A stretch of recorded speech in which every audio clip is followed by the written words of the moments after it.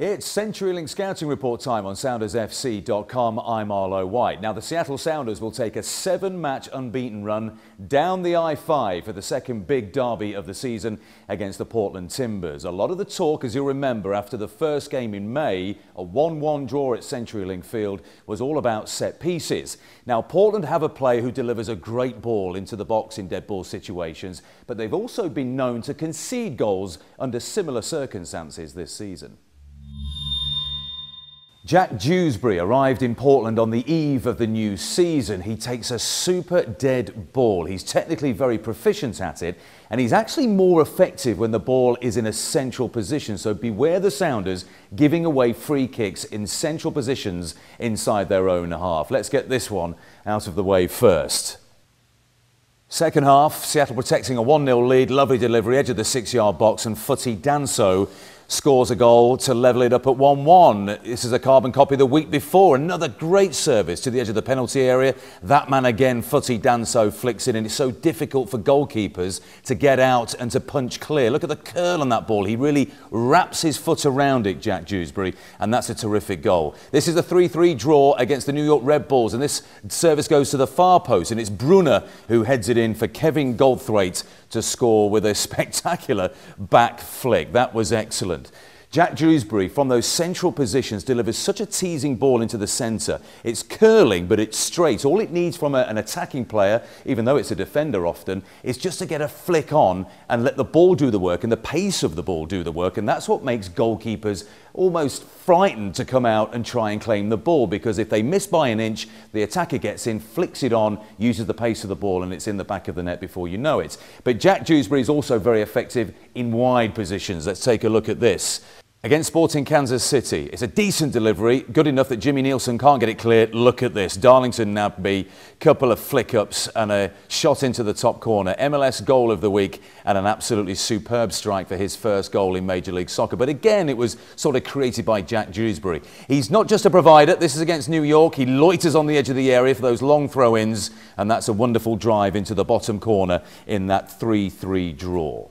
So we know that Dewsbury, Danso and co are very dangerous from set-piece situations, and the Sounders need to be aware. The Sounders' defence has been excellent in recent weeks, and they will be ready. There's no question about that. But what about Portland defending set-pieces? Are they on good form in that area of the game? Well, as we know, Seattle's output offensively from set pieces has improved dramatically over recent matches, and I think they'll take encouragement from Portland's form defending set pieces. They were hit by an early double whammy by FC Dallas a few weeks ago in a 4-0 defeat, so let's break that down. Dallas corner swung in, back post, it's missed by Perkins. Zach Lloyd heads it into the back of the net, 1-0 to FC Dallas.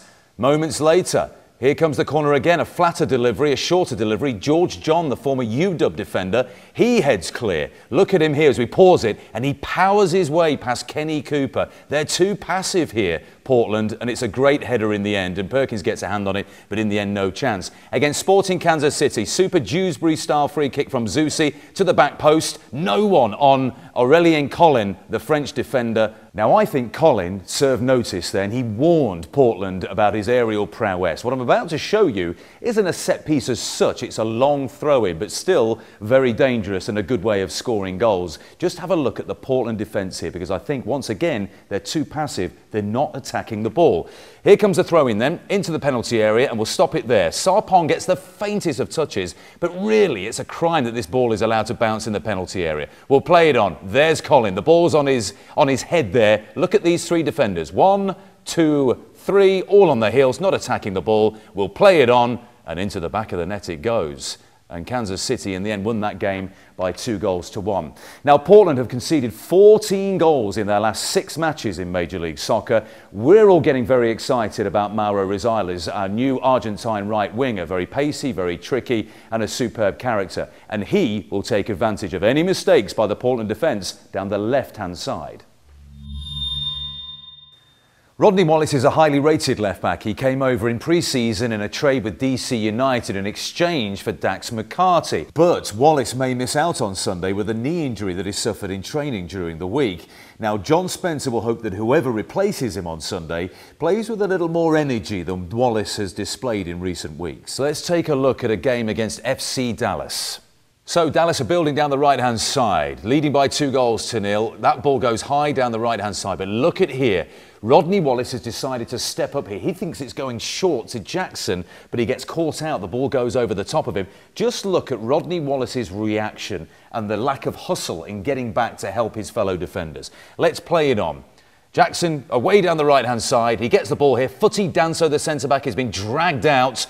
Rodney Wallace isn't even in shot at the moment, and it's almost 3-0. And we're going to pause it just here. Rodney Wallace, he's a right back in the shot and in the penalty area. His captain here will highlight Jack Dewsbury, has got the hands on the hips, looking at his left back, wondering what on earth is going on. I'm going to show you an incident from the FC Dallas game. You tell me, is Rodney Wallace really challenging for the ball here when the throw-in comes in? Let's have a look. Here it comes down the line, and we will pause it just there.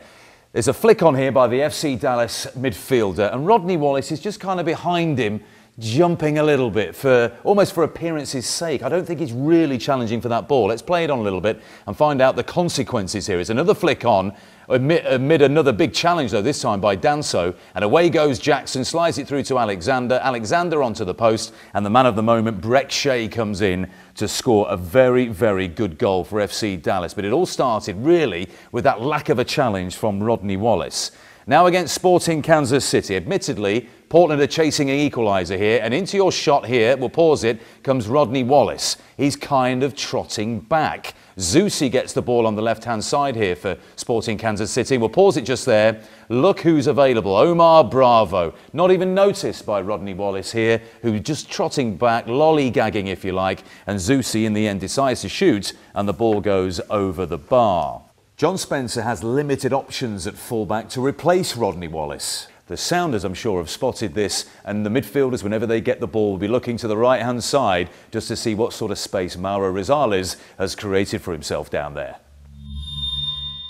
So the kick-off at Geldwen Field is at 1 p.m. Pacific time on Sunday afternoon. The match is live on ESPN. I'll have the call on News Talk 97.3 Cairo FM. If you're heading down the I-5, have a wonderful trip, have a safe trip, and let's hope the Sounders can bring back 3 points. That was your CenturyLink scouting report for SoundersFC.com. I'm Arlo White.